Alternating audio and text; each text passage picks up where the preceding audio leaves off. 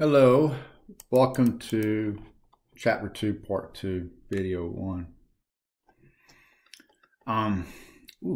These things are all out of order.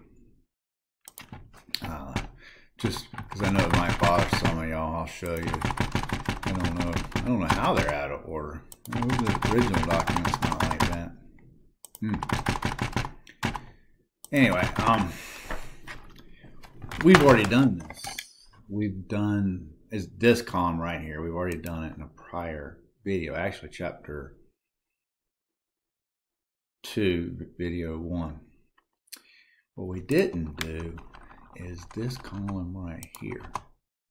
And I'm going to do it really fast. As a review, AD Clear. We did 2 videos using AD Clear. Assets, depreciation, expenses, contribution or investments, liability, and revenue. ADE, ADE, debit, CLR, clear, credit. So, ADE, assets. So anytime we have an asset, the way we increase the asset account is a debit. So all of these that are marked asset, I'll just highlight them in yellow just for the teaching purposes. I'm going to have to do it one at a time. As you can see, as I'm going through here, you can quickly look and see that the corresponding entry over here is a debit. We increase assets with a debit. That's part of ADE, ADE. All assets are increased with a debit. And you can see those are correct. All right? ADE, ADE. Assets, depreciation, expenses. All expenses are also increased with a debit. Looking for another expense. That's the only expense we have, okay? Now, dividends are a contra equity account. I will say they're equity. You'll hear me use that word so super precise. Just drilling down and being as accurate as we possibly can. What do we need to call it? Contra equity. In other words, the opposite of equity. Let's skip that for right now and look at just equity. All right.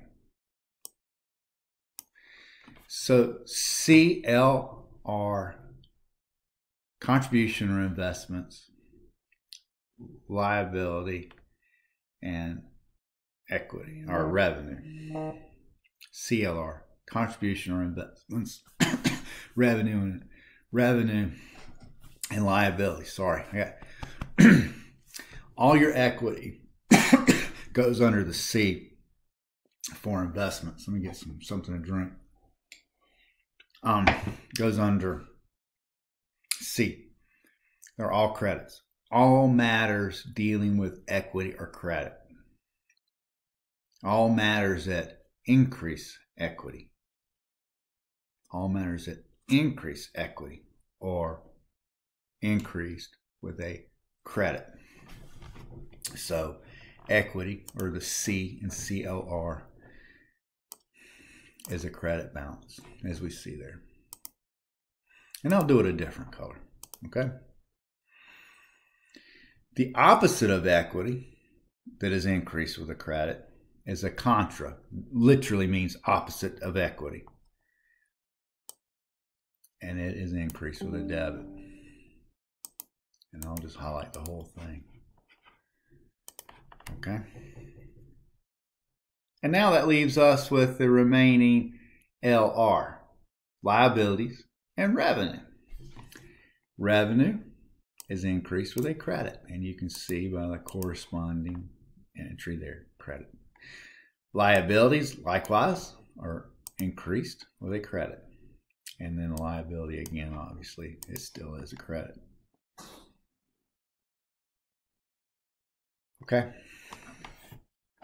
So, you can use the ADE CLR to remember, and then the challenging part will be to remember that dividends or contra equity account, the opposite of what normally happens with equity accounts. The equity accounts normally increase with a credit. It'll be the opposite, or a debit. And then equity, the only other little twist is that's the C and CLR. Okay. All right. Now we got that out of the way. We have a transaction. We're going to start journalizing now. Speedy computers. Oh, my goodness. Oh, goodness gracious alive. You know what? Let's do this. Let's get rid of March. And then let's see if we can't.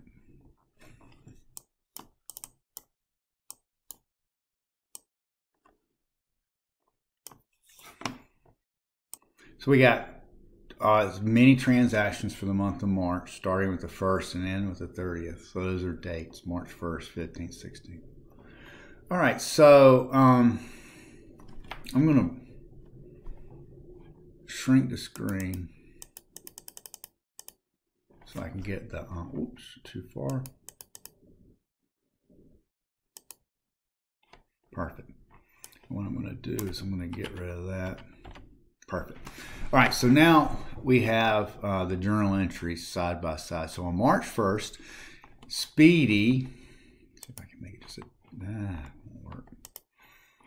Speedy received $3,000 in cash from Bill Smith in exchange for common stock. So equity is increasing with a contribution.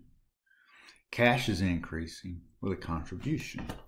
And as you recall, I have ID, clear. These are debit, increase with a debit, and these are increase with a credit. Okay, so asset, cash is increased with a debit. Equity, C, remember that crazy thing at the part of the video that I showed you? You can say C for common stock if you wanted to also. Just thought of that. Is increased with a credit. So that means we'll debit cash for $3,000. There's something crazy going on with that, and I gave up. It just wasn't worth trying to get it larger to fit in there nice and neat. That's $3,000 debit, $3,000 credit. And that's the journal entry. You'll need to know this for the test. March 15th, provided services and received cash amounting to $5,400 from customers. Received cash, so we increase cash. Cash is an asset. Assets are increased with a debit. Right there. A. Revenue, R, is increased with a credit. Debit cash, credit service fees. Earn.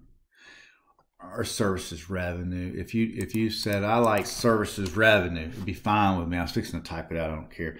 Usually in accounting principles, we'll give you the account titles that you need. Number 16, or March 16th, purchase supplies on account of $100. Remember, we said in this class we're going to treat supplies as an asset, so debit the asset to record the increase. And remember, we said liabilities, to increase a liability, we credit it. So debit supplies for 100 and credit accounts payable for 100. March 17th, paid for gas and oil, $800. Debit gas and oil expense. Now, how do I know we debit expense? If you're going to use ADE Clear, ADE is expense. To record an expense, we'll debit it. And to record a liability, we're going to pay it in the future. Accounts payable, we'll credit accounts payable. Supplies is debited 100, accounts payable is credited 100. You know, I don't think I mentioned this in the videos, but debits always come first, followed by credits. So we can have a bunch of debits and a bunch of credits. There's always going to be all the debits and all the credits, or one debit and one credit.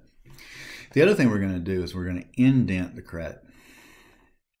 So all these through here, where they're indented, that second line, those are credits. And the same thing, we're going to keep the columns left and right, debit left, credit right, like we've already mentioned. On the 18th, we paid salaries. We debit salaries expense and credit cash. Why are we why are we crediting cash? Well, cash is increased with a debit. but we're paying money out. The only way to decrease cash is to do the opposite of the way we increase it, or a credit. So this mnemonic also helps you show the way to decrease. If a debit increases assets, depreciation, and expenses, then a credit will reduce assets. It'll be the opposite. On the 28th, we provided services and received cash. Well, the 28th is very, very similar to a previous entry. We're just doing it for a different amount. Cash and service fees earned, $6,000 and $6,000. Then on the 29th, we paid for truck and equipment rental. Let's just go with equipment rental. I think that's what they're saying. They rented a truck. Equipment rental expense is $2,500. That's an expense. So we debit it, and we were reducing an asset. So we credit it. Credit cash, $2,500. Pay dividends. Remember dividends from just a few minutes ago in this video. Dividends are a contra equity account, and that is increased with a debit. So we debit dividends and credit cash. You know, when I was a student, I just couldn't ever keep that straight. So I'm just going to tell you a shortcut that seemed to work for me. I know when I pay a dividend, I got a credit cash, right? We're going to reduce the asset. Anytime we pay a bill, we credit cash. Anytime we spend money, we credit cash. So then I just do the opposite of cash. I mean, cash is a credit in this case, then dividends has to be a debit.